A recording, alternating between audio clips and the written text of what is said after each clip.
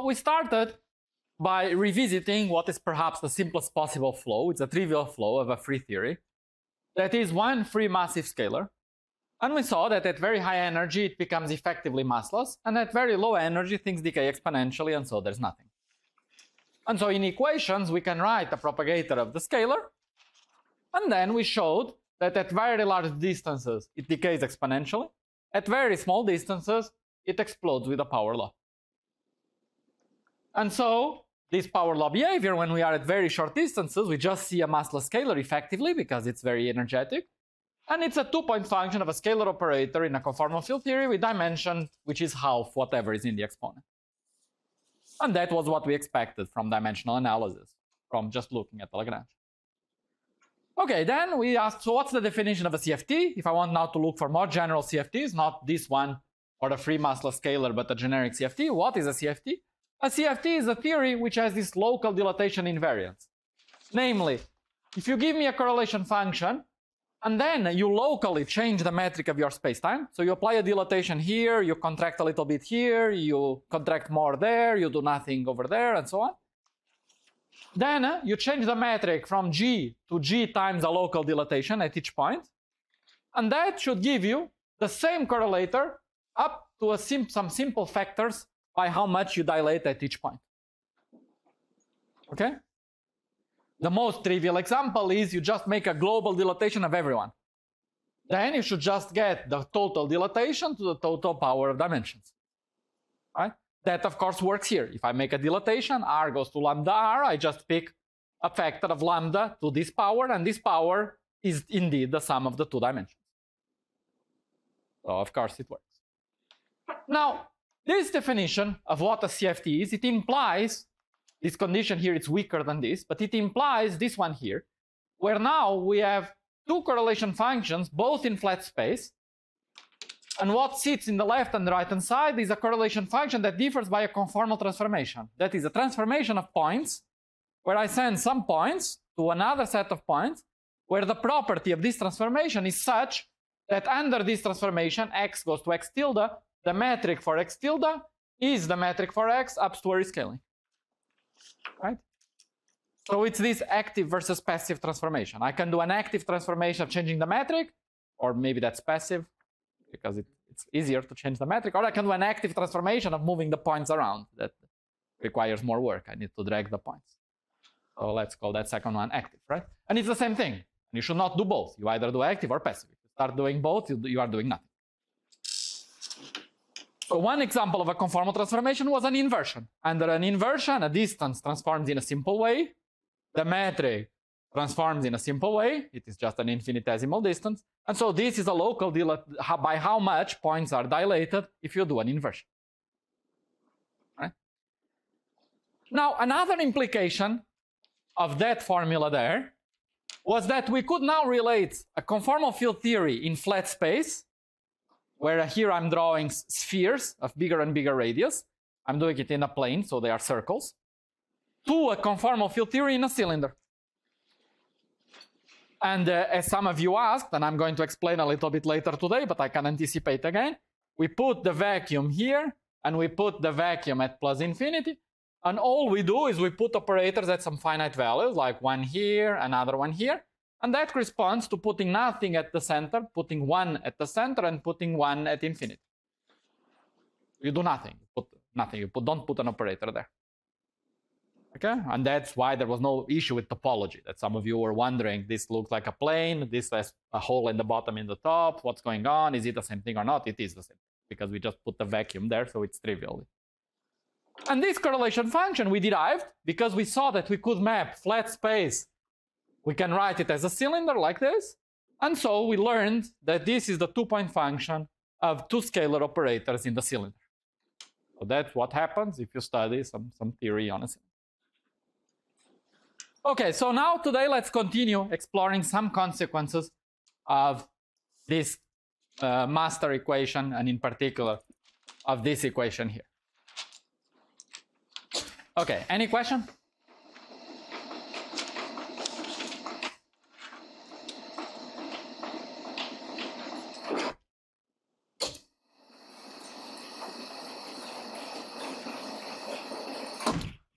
Okay. So first, let me start with something rather basic, which is let's analyze in more detail the structure of two-point functions.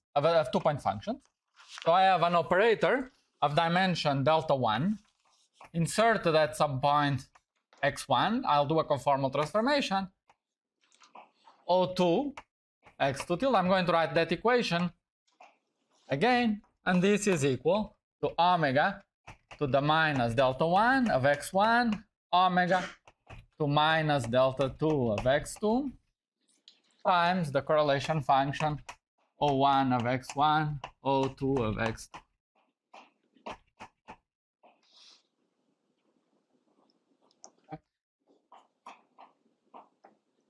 The transformation x and x tilde could be an inversion, for example. It could be any transformation.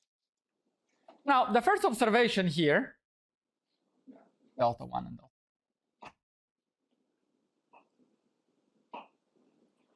The first observation is that this correlation function should be invariant, should be the same if we just swap x2 and x1. This is just a rotation by 180 degrees. I have 2 points, x1 and x2. I can swap the 2 points, x1 and x2. That's just a rotation by 180 degrees. But this, if you look at the right-hand side, is quite non-trivial, because this symmetry will not work if I have general deltas. And so this implies that this is equal to 0 unless delta 1 equal to delta 2. Now, if delta 1 is equal to delta 2, then we conclude that the correlation function O1 of x tilde 1 dot dot dot is equal, by dot dot dot is just the second term, to omega of x1 times omega of x2, everything to the power minus delta, both of them, times the correlation function O1 of x1, O2 of x2.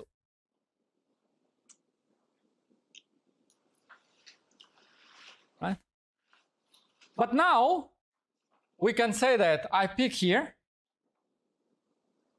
x1 equals 0, x2 equal 1. I decide to do it. And here I write that I will consider a transformation where x tilde is equal to lambda x. I make a dilatation such that it sends 0, 1 to 0, r.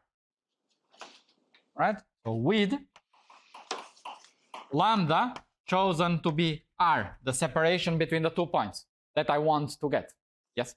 Did you say again when that's 0? We choose. Sorry?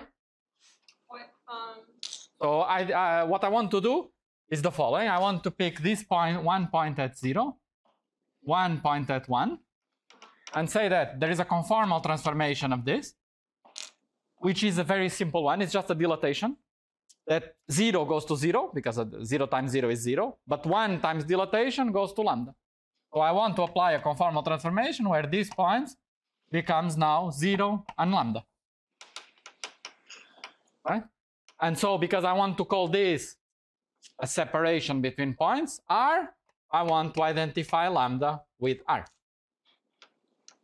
this is why the correlation function is 0? Ah, sorry, you meant the previous argument. Sorry, the line above. Sorry. No, the correlation function needs to be the same if you swap x1 and x2. Right? So this correlation must be invariant under swapping x1 and x2.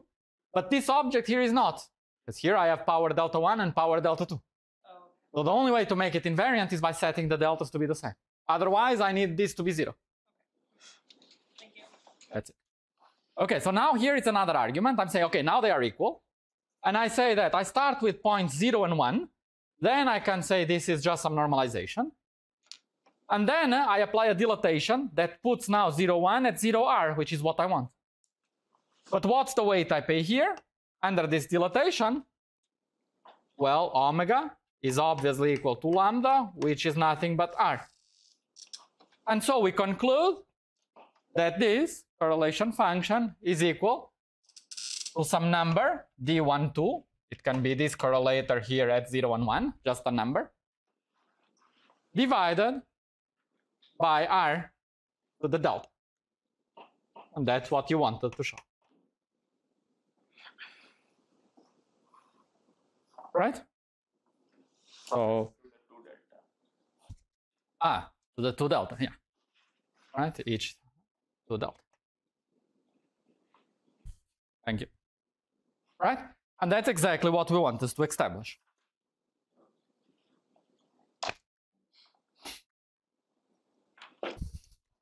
So notice that here, what we did, one way of deriving this result, another way would be, which is more or less what we did, but let me stress that this is a logic that we could use. The logic is, if you want to get correlation function with some point at x and some point at y, you can say that this is equal to a conformal transformation of a configuration where 1 is at 0 and 1 is at 1. Because you can always map any points to 0, 1, right? It's enough to just, first you make a dilatation. Let's do it from 0, 1 to any points, right? First you start with 0, 1, then you make a dilatation till you get the right separation. Then you make a rotation till you have the right orientation, and then you shift such that you have where you want to be. Right? So you can always find this conformal transformation. And therefore, we can write that the correlation function from x and y is just whatever that conformal transformation is that sends 0, 1 into xy, evaluated at x to the power minus delta, times the same thing for y, times a number, which is what the correlation function gives at 0 and 1. Right? And so you know, just from the pictures, that the formula exists and that you could find it by just working out the omegas. Right? But then, instead of doing it, you just guess the result and you write the result because you know it exists, you know it's unique, right? So you can just guess it and you write it down. Then all you have to do is check that it transforms properly. Right? So this is a solid argument. I'm not cheating, right? It's honest. First I prove existence. It's here. Now that I prove existence, guessing is science. Right? Then I guess. I say the result is 1 over r to the 2 delta. Then I check. It transforms well under inversions. It does, so it's good. Right? So guessing is okay if you prove existence before. Then it's science. Right? So it's good. The argument is mathematically solid. Okay. Now, this is interesting because we can now apply this argument for 3-point functions.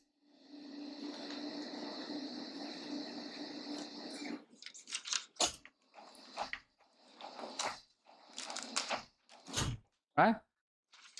So for 3-point functions, similarly, right?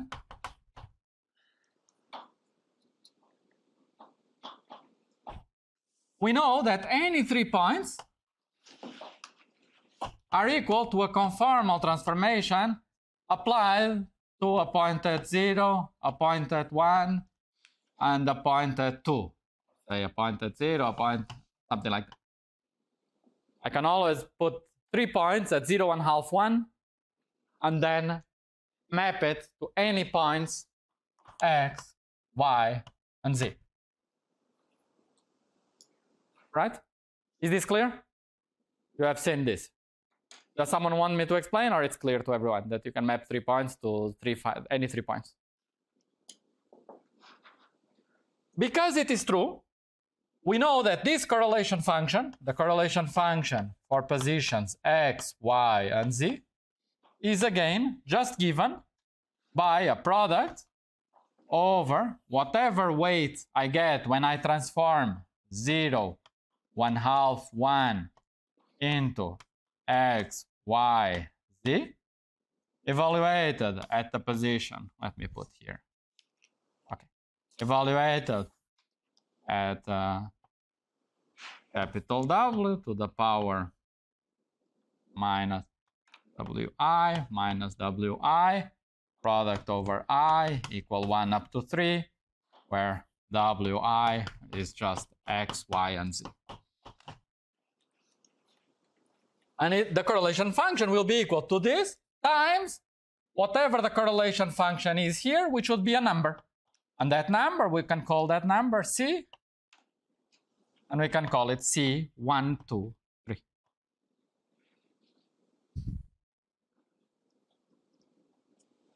Right? Now, this shows it exists. Right? We just showed it exists. Right? It's just enough. Find the transformation that goes from here to here, compute the omega, and this is the result. Now we can guess. We can just write what the result is and check that it has the right, that it transforms correctly.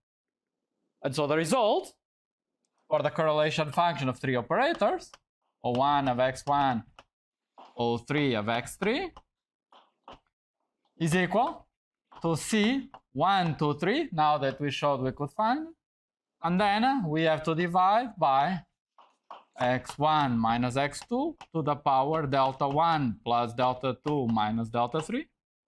Then x1 minus x3 delta 1 plus delta 3 minus delta 2. Finally, x2 minus x3 delta 2 plus delta 3 minus delta 1. Okay. So tomorrow, when I will summarize this part of the lecture, I will show you how to compute these omegas in a simple way so that you recover this doing the honest computation of these omegas. Okay? But today it's enough to know it works. Why does it work? Because it's a good guess, because we can just check that it transforms well under inversions, for example, which is the only non-trivial one. All other ones are trivial. You can just. Okay? And inversions, to check that it transforms nicely, you just use the property of inversions here to check that it goes through inversion. So it exists, we guessed it, it transforms nicely, so it is the solution. Okay,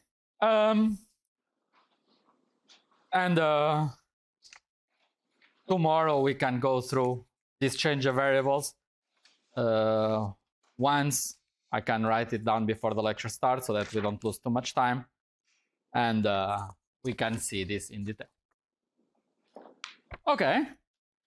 And so this is the form of a 3-point function in a CFT. Pedro? Yeah.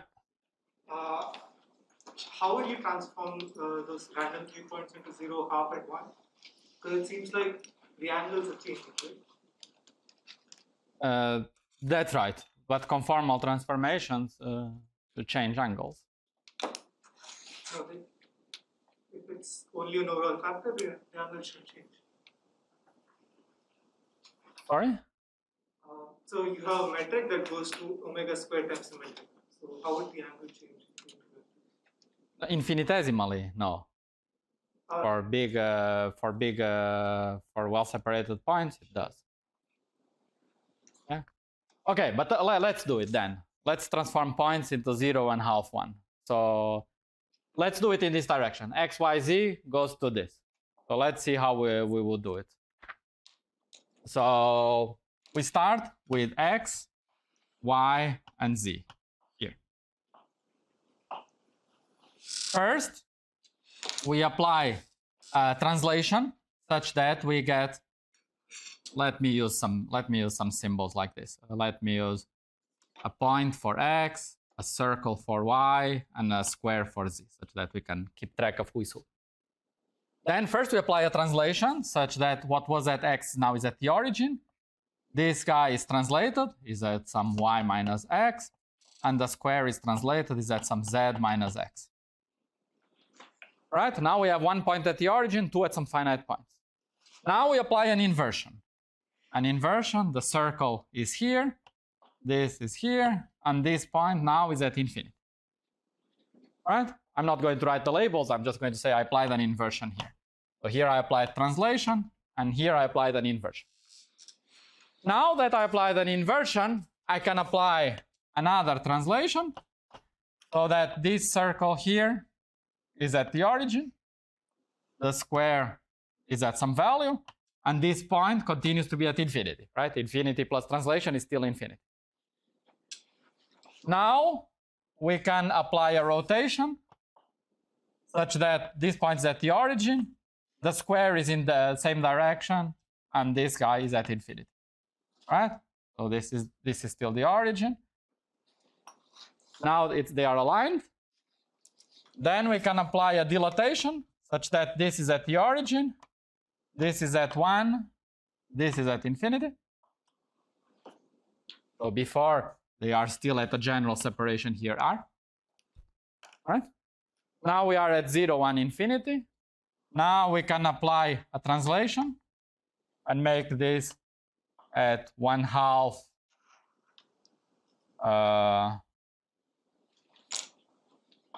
3/2 and infinity.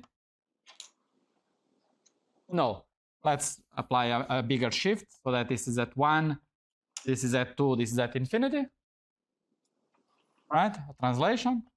And now let's do an inversion such that 1 continues at 1, 1/2, 2 goes to 1/2, and infinity goes to 0.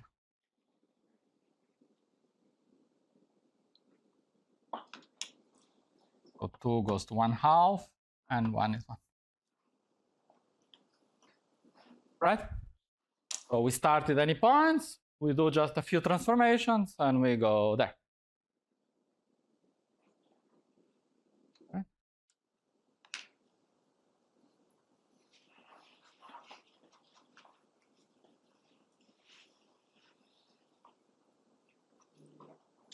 Yeah.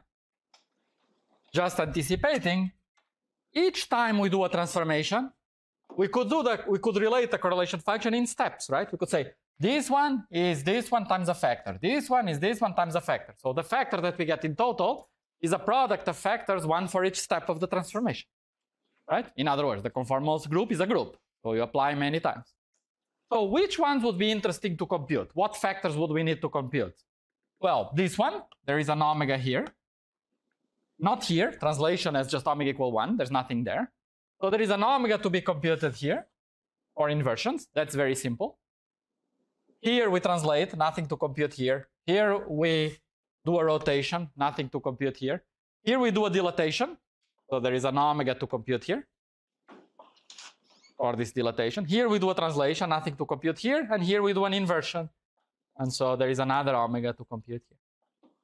So all we have to do is say that omega is a product of 3 omegas, one for this dilatation step, just multiply by some simple factor, one for this last inversion, one for the first inversion. Okay? So if you work it out, you find out that the product omega times omega times omega at the location x1, for example, is equal to x2 minus x3 divided by x1 minus x3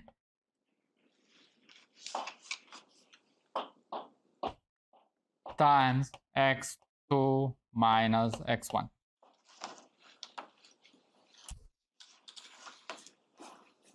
Okay? That's what you get if you multiply the etc. for the other 2 points. And now we are done. You see, you just take this product, these omegas, evaluate that x1, and you raise this to the power delta 1. Similarly for delta 2, similarly for delta 3. Then you get this formula here. You see, that delta 1 is raised to this x12 to x13 and over x23. So it's exactly the inverse of this factor here. If it's not the inverse, it's because I forgot to flip it. But it should be whatever makes this formula correct. Okay? And so, okay, so now I don't need to do it next time. This would be the simple computation. Right? So we would just compute this quantity, evaluate it at x1, and get this factor. Evaluate it at x2 and x3 and get similar factors. And then we know this product here then gives precisely the space dependence that I wrote over there. Okay? And it's simple to compute these factors. You see the inversion one you got, and so on. It's only slightly subtle because you pass by infinity. And so, anyway, if you want, you can ask me tomorrow, and I can show you this subtlety with infinity. If you have trouble reproducing it at home, so try to do it at home. And if you have trouble because of infinity, you can come to me and I can show you my notes. Okay, very good. So we are done with 3-point functions.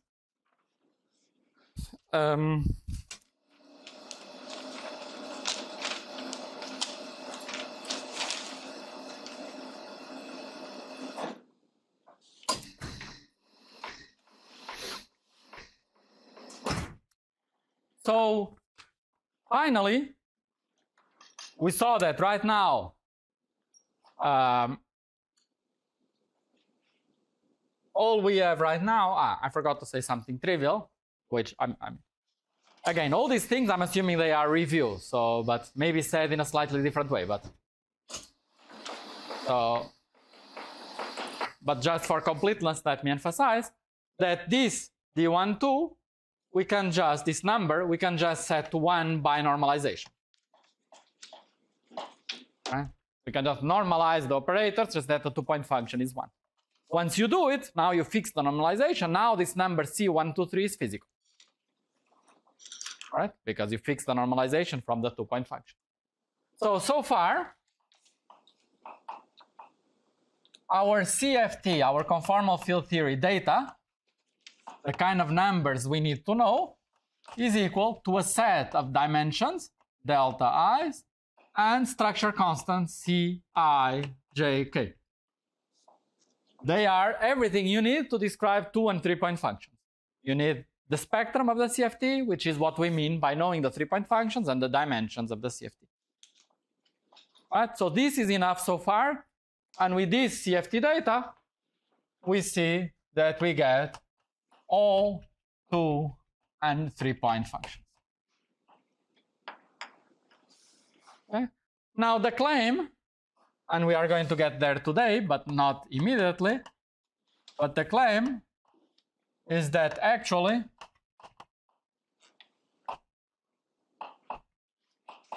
this gives us all n-point functions. If you know the set of deltas and c's, you are done. You solve the CFT. You know all correlation functions and not just the 2- and 3-point functions. Okay. Again, you have seen this probably before, but we'll review it again today.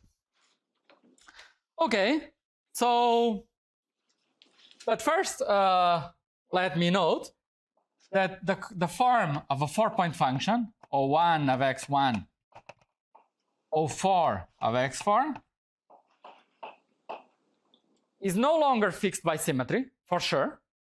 Why not? Because imagine even if all of them have the same dimension, all operators are identical, they all have delta I equal delta, even if that's the case, then I can write something that transforms properly. Here it is. I will just write for you.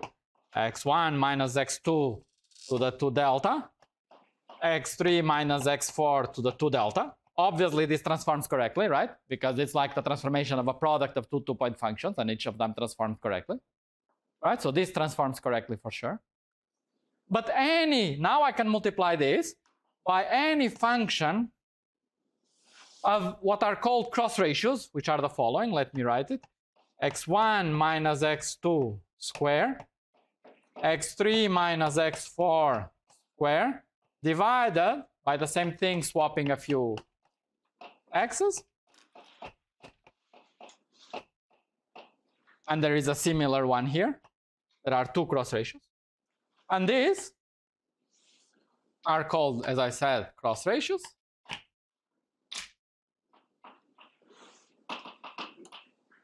And they are invariant under conformal transformations. Right? And how do we see they are invariant? Well, rotations is obvious, translation is obvious, dilatation is obvious. The only one that's slightly not obvious is inversion. But inversion, each distance picks factor of x1, factor of x2, factor of x3, factor of x4, and so it cancels with the ones downstairs, so it's also a symmetry. So inversion is the only one that you need to look and check that you have the same number of x's up and down. All the other ones, it's obvious that it's invariant under dilatations, etc. Right? And so because this is invariant, this object transforms nicely whatever function f I put here. Right? And so I cannot just fix it by symmetry, contrary to 2 and 3-point functions.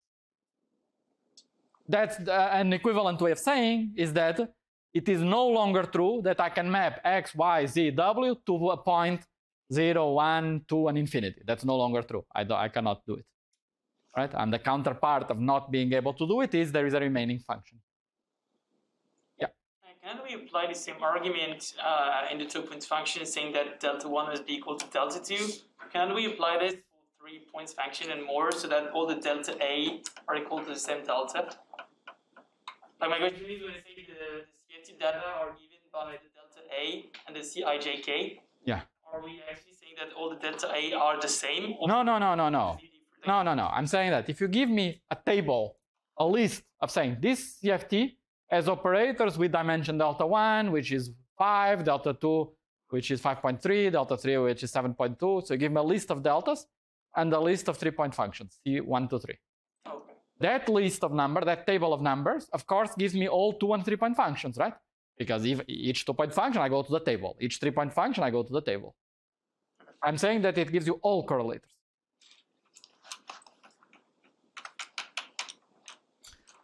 Okay, so again, there is still a function. So here we have interesting dynamics, which is good, which means that different CFTs could have very different behavior, totally different depths. Some conformal field theories are dual to gravity theories, as we are going to see in detail throughout the course. So those have some behavior for F. Some conformal field theories are related to magnets. They have the completely different behavior for F, right? So different CFTs with very different physics will have very different Fs. But all CFTs somehow are fixed once we give this CFT data. Yes? Should your denominator have an x4 somewhere? Yeah. Good. Thank you. Good. Yeah. Thank you. Okay.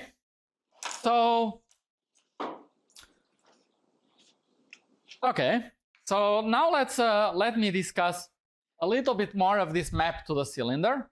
We can do it here, which is going to be relevant for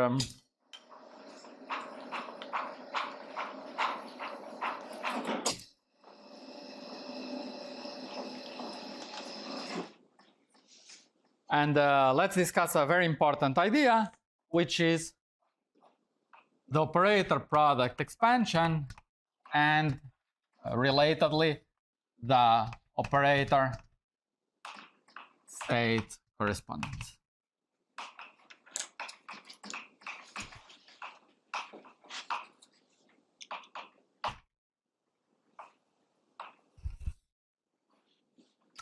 Okay, so so the idea is, let me repeat what we saw above with cylinder and not cylinder, that if I have a CFT, I can consider a sphere, and I can consider 2 points that are here inside. Say one point is here, 1 point in here. So these points here are inside the sphere.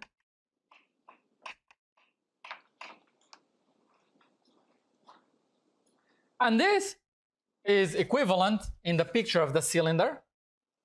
I have a cylinder. I have some sphere. And then I have 2 points that are here below some time t. That is related to the size of that sphere. And so here I have these 2 operators. An operator O1 that, okay, maybe, sorry, one of them let me put, okay, doesn't matter. It could be, say, O1, one of them could be at the origin, one of them, the other one could be at some location X. All right? And you put these operators here, And then you are doing a path integral in the presence of two operators inside the sphere, right? So you do the path integral with two operators inside the sphere up to some sphere. That's equivalent to saying I do the path integral starting at -infinity, evolving it, passing by operator 1, then by operator 2, and then I evolve it and I stop at time t. And so when we stop at time t, in this time slice, at this instance of time t, I should not draw it like this. I should say here, which is the same as at the sphere, we have some state psi. Right? We do the path integral up to psi that defines a wave function at psi. Do you agree? Right? If I do a path integral up to here and I stop here, this defines a wave functional here at some fixed time. So we do it radially and we have a state, a wave function at some radius. Or if we do it in the cylinder, we have a wave function at some fixed time. So the path integral is summing over all. Usually we do sum over all size the fields. In this case, what is the path integral over? Just the integral over fields, whatever fields you have of your theory. And then you are doing radial quantization. So when you put your fields implicitly, there is some radial ordering of the operators, but that doesn't matter, right? And so you just have your, so here, it is literally just, you just integrate over all your fields. Say, let me describe it something like this, phi. Then I have operator 1 at some time t1, operator 2 at some time t2, e to the minus the action. I integrate all the way from -infinity till time t, where at time t, at t, my field phi is equal to some capital phi that will be a function of n, right? So I fix at time t and I say here there is some profile that depends on n. And now this gives me a number that depends on this phi, right? So this is nothing but the functional. I have to write a fancy psi, right? It's a functional that depends on whatever profile phi I put at n. Right? And this is what is called a wave function, right? Or a state.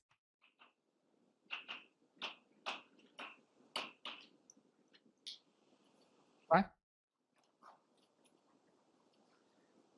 And so putting these two operators will give me, I start from -infinity and I evolve, I pass by these two operators and I get a state. Right? If I put just one operator, I pass by this operator, I get a state here. Similarly here, we can evolve here, put some state on this, put some wave function on the sphere and we get the state. Right? And so this map, operator to state, is simple to explain. You just evolve the path integral and we generate some state outside where you put the insertions of the operators. Yeah? So this, you can think of this state as evolving the path integral forward.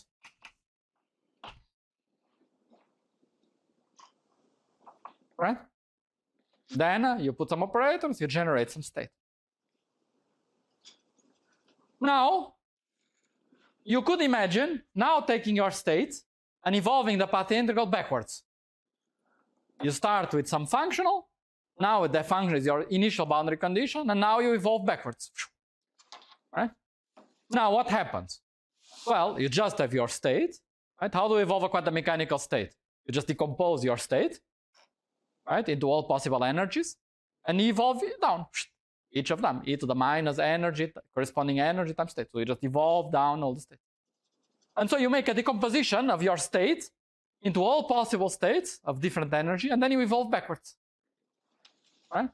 And so now that you evolve backwards, it ends up saying that this state I can evolve backwards and it corresponds to inserting some state here at -infinity. Or if I do radial evolution, it would correspond to putting a state here at the origin. And this is the operator product expansion, that these two operators, I can write them as a sum C1 to k times OK at the origin, which is the usual statement that if I have two operators, if I look from far away, it looks like just one operator, or two or three. It's like a charge plus dipole plus quadrupole, right? When I look from far away, it looks like I can replace those two operators by a bunch of effective one-point operators, right? And so we can, right? So in other words, we start with this.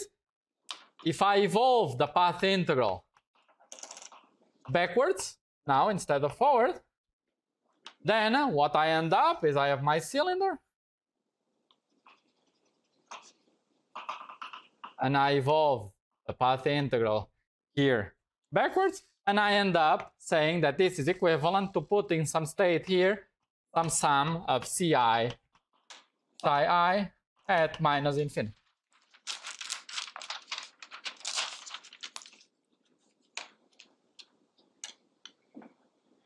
Okay, so this is the usual thing, right? So imagine in this is space, and here it's time evolving up. And what I'm going to do is in usual quantum mechanics, nothing fancy about AdS or CFTs or anything. I'm just evolving in time, and I'm going to put some operator here, like some rock, and the state hits the rock. Poof. Then it hits something here, I don't know, some laser. Poof. Then it goes on. Now up there on the ceiling, it's a linear combination of eigenstates. So I could also just evolve it backwards and prepare a better state in the floor. That will give the same evolution there.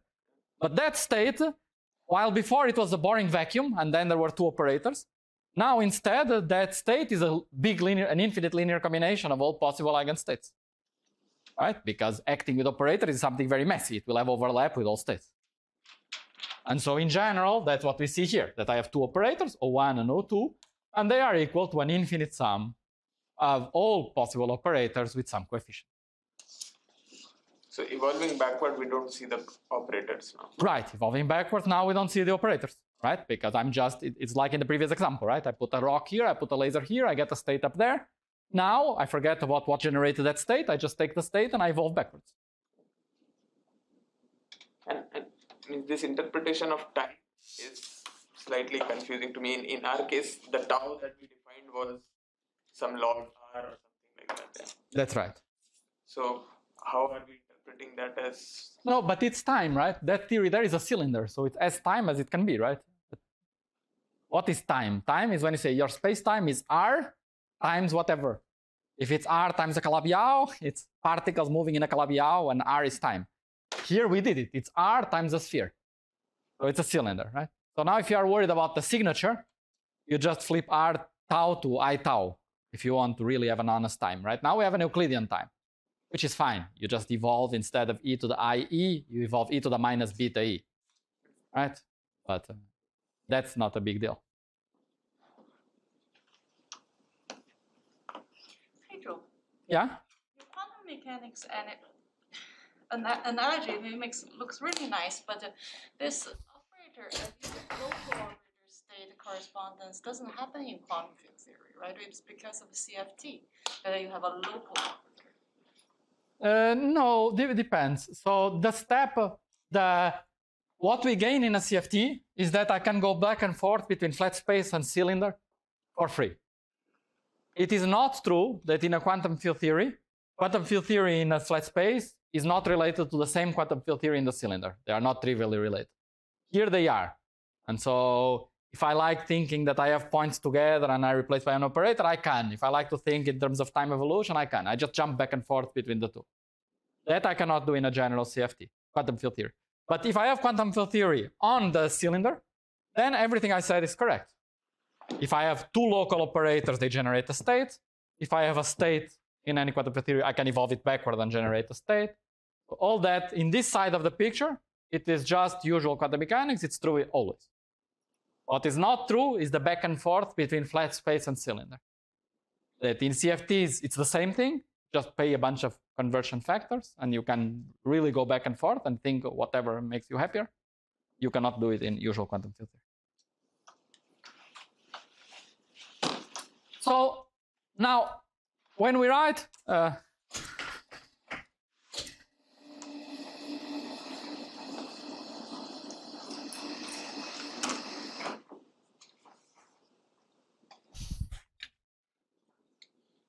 so when I say that O1 at x, O2 at 0 is a sum of operators, we can say more precisely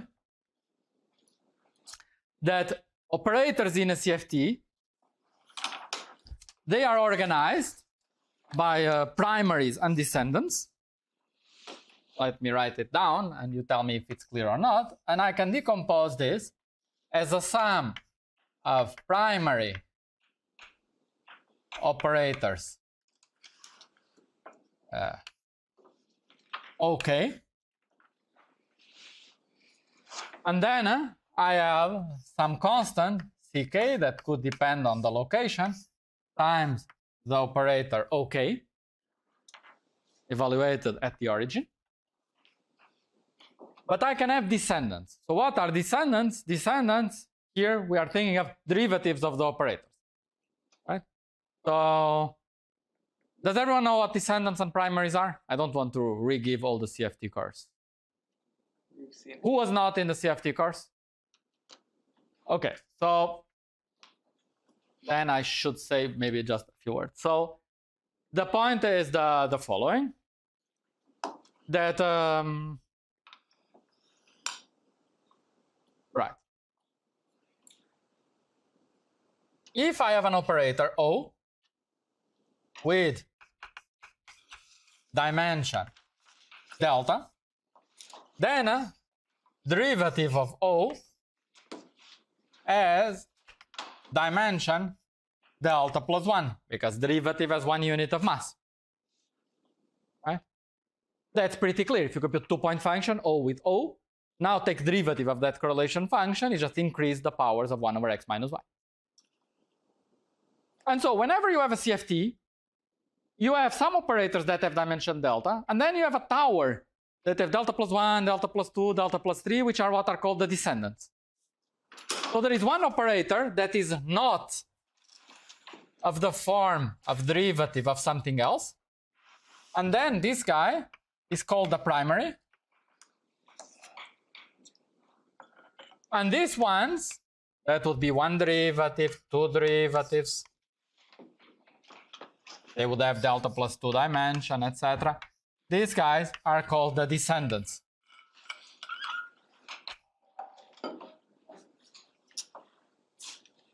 And because they are just derivatives of primaries, if you know correlation functions of primaries, you know correlation functions of these guys, because you just take derivatives of the correlation function. And so it's enough to sum over primaries, and then you have the primary OK, and then, as I said, you have the descendant, which is just d mu of OK. Again, OK, the definition is it's an operator that is not derivative of something. And then this guy would come with some constant c mu that could depend on k and on x. And then also evaluated at the origin, plus, and then some c mu nu that could depend on k, d mu, d nu, OK evaluated at the origin, plus dot dot dot, an infinite set like this. And you would have one such term for each primary, because if you have a primary, you also have the descendants a priori. Right? So this picture here, as we said, is equivalent to saying that I start with 2 operators. That gives me a state here. But the state here I can write as a sum of Ci, psi I, which are just going to the cylinder and evolving the state backwards and putting the state I at minus infinity.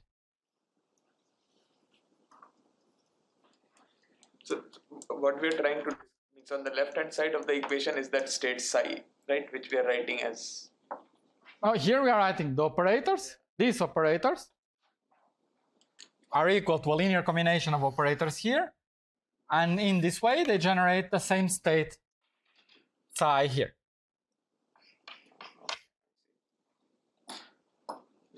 There is no difference between operators and states.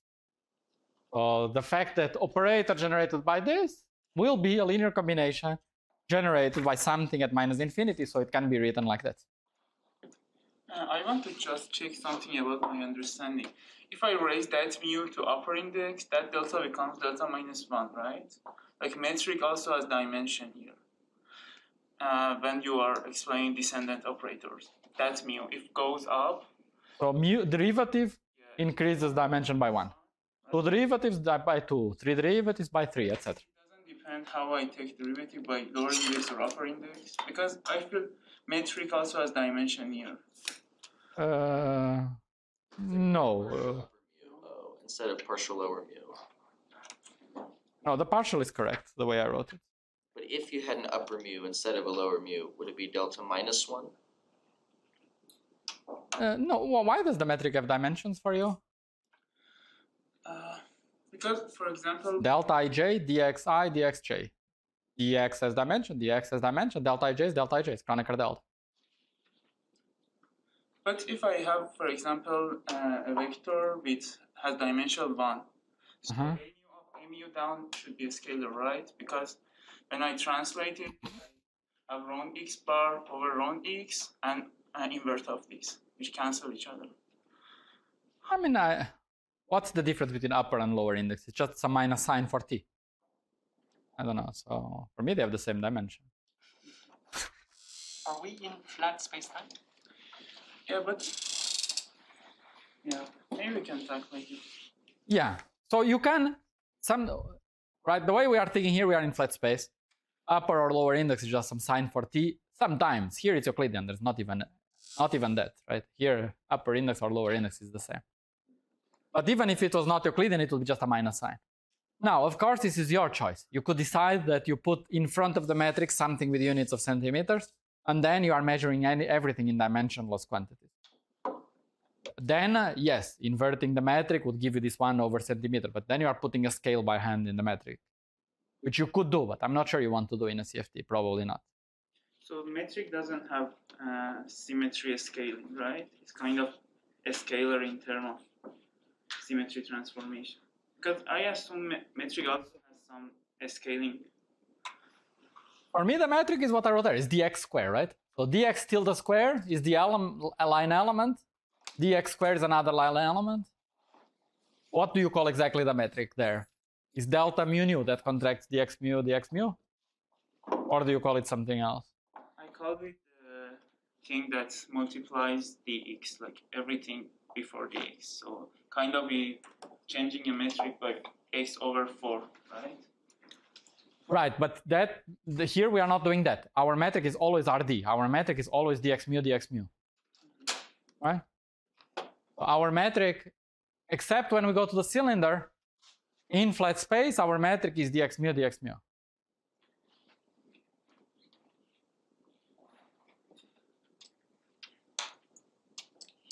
Okay. Pedro, Yeah.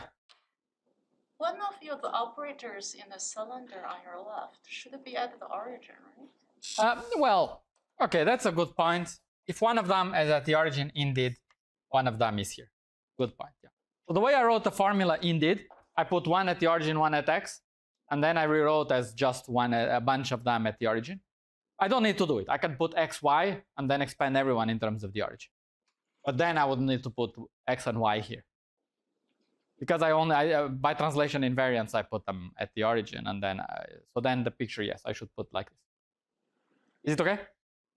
So it doesn't matter, right? It's the same logic as I said before. The fact that you have 2 points here, or one at the floor and one up here, doesn't change anything I said.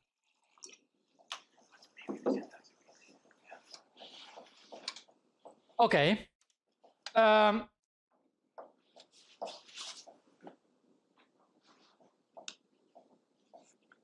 I think I would rather take more questions about this point and stop when there are no more questions. And tomorrow, we will start with this very important equation that I wrote here to finish the review of CFTs plus motivate the tutorial that you will solve in the afternoon. So the basic idea right now, what we would like to do is take this equation, and this equation will there will be a set of logical steps, and then we will conclude that delta I and C I J K fix any endpoint function. Right? So this is the plan for tomorrow. It will be start from here and reach that very important conclusion there. But given the importance, the central importance of this equation and this set of logic, I think I will stop here and ask you if you want to try to ask me any other questions on everything we have seen so far. I have a question. Can you make a little bit more explicit this last map that we have between the state that we get at 0 after we do the evolution backwards in time and the operators to have like this final map between the state and the operators? So maybe you are asking, do we know something about all these Cs, all these constants here? Could you phrase it? It's before that. I understand how we have this product of operators and this defines the state, and how we can get the state and define another state at the initial time. But then we do a final map and get this final state at the initial time, and now write the two original operators that we have. Now as a sum of operators defined just at 0. I guess it's just that making this last step of mapping this state at 0 to operators at 0 a little bit more. Just what we're doing a bit more. So let me see if I understand. So on the right hand side here, I have a sum of operators, all of them at the origin. Yes. So each term here inside this bracket is generating a state. Because I act with this guy at -infinity, I generate a state. I act with this guy at -infinity, I generate a state. I act with this guy at -infinity, I generate a state. So here we already have 3 states. And there are infinitely many in the ... And that's for one primary. Then we have to do it for all the primaries. So in this sum, this is the sum of the CIs times psi's, right? So this is giving a very explicit map saying this generates a sum of CI times the state psi, where the definition of this psi is whatever state the operator OI generates. Then this is as explicit as it is if I tell you what these constants are. So then I think you would agree that your question is there any hope of finding these constants, or it's something formal that I write? Right? Do I write this just for fun, or can I in practice find these constants? Right? This becomes useful if we can fix these constants here, right? So I need to fix this guy, and then this guy, and then this guy, right? If we fix these constants, then this becomes a very explicit equation that tells me given 2 operators, here is the decomposition, right? And so the question here, and that's the main question, is can we fix these constants, C, K, with index mu1 up to mu s? And then the next question would be how to use this equation to show this statement that I said down here. And that's what we're going to do next time. I'm going to show that indeed everything I said is very generic and true, and as Gang complained, it's true more or less always. But what's powerful in a CFT is that we can really get all these constants. And so next time I'll remind you or show you how we can get these constants very explicitly in a CFT, and therefore how we can decompose any 2 operators as a state. Right? But now you start already to have a feeling of what's going to happen. If you have many operators, you can take the last 2 and send them to infinity and replace by 1. But now you have 1 and you have the third one. Now you can take the first and the third and send them to infinity and get 1 again. Right? And now by doing this game, you can get rid of any 4 correlation function and trivialize any correlation function. And that's going to be the game. As soon as we learn how to fuse 2 operators, then we can apply it several times and fuse any number of operators. So this also shows that maybe we can reduce 3-point functions to 2-point functions. It could make you think like that, yeah. It's not true. You will see next. So, sort of as a follow-up, but it's a bit of a silly question. So, the fact that we can determine any endpoint correlators from 2 and 3 point correlators, is it just purely mathematical here, or is there a physical reason when you're dealing with CFTs that allows you to do that? Because, like, to kind of illustrate my point, I come from a QFT on curved spacetime. We're always dealing with quasi-free states, or Hadamard state. So it's only the 2 point correlator is enough to characterize the state. So I'm just curious from that standpoint.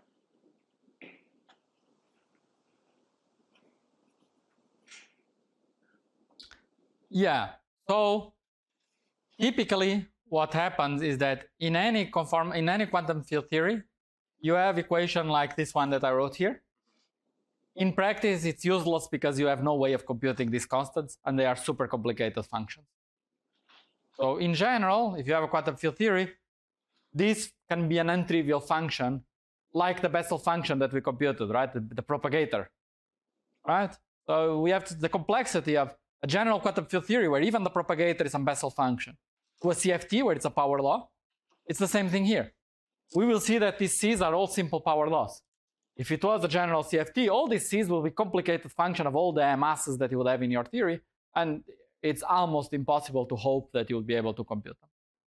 And so what a CFT gives you is that the kinematics are such that studying the effect of 2 operators and reducing to a single operator, you can do it kinematically.